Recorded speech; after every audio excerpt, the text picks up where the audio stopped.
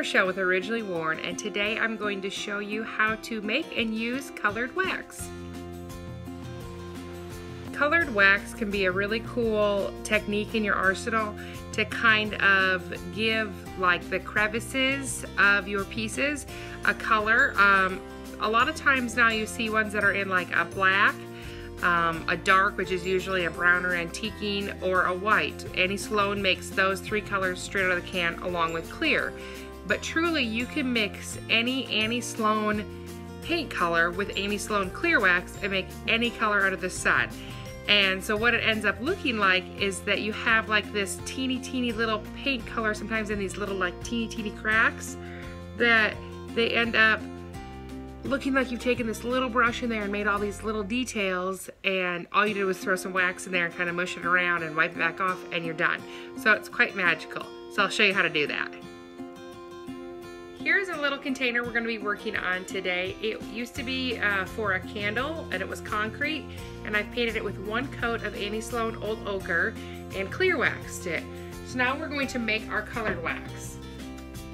So be sure to clear wax first, and then take a little, I have a little dish here, and I have my Annie Sloan clear wax, and I'm not going to need much for this project. You can just make up what you think you're going to need. I have a little bit of clear wax there. See on that dish? Just a teeny bit for this project. And then I'll get some Scandinavian pink out. And I'm just using a crappy brush to scoop stuff out with. If I was going to do it on a big project, I would use a better brush. So I had a dab of the Annie Sloan paint there.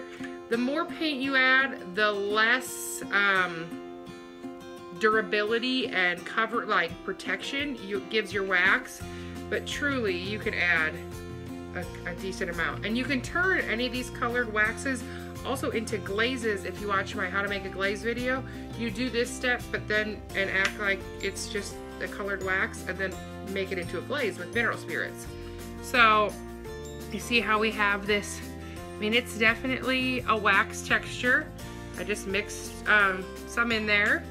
And then I will take my piece, and you could do it with a rag, but I got this brush all dirty, so, and I'm gonna kind of you're gonna try to work it into your crevices. And these are pretty big crevices on this project, but say, you know, you had something with some smaller details to it, you could do that. It might show up a little bit better for you, but this is what I grabbed today. So let's see, we got a good chunk of it with kind of wax everywhere. Then you take a lint-free cloth or an old t-shirt, I use the Blue Shop towels, and you just wipe the wax back off.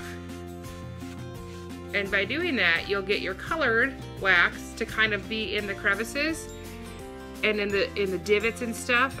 You can make this with any color. These divots are pretty big, so they're kind of, you kind of wipe it off of these also, but it'd just be like if you were wanting to antiquing this with the dark wax, but we're doing it with a pink.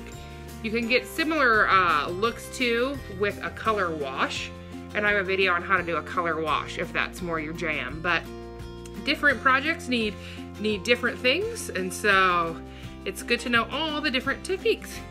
So that would be your finished project. Hope you guys enjoy, and if you like this video, be sure to like, share, and subscribe to Originally Worn. Happy painting!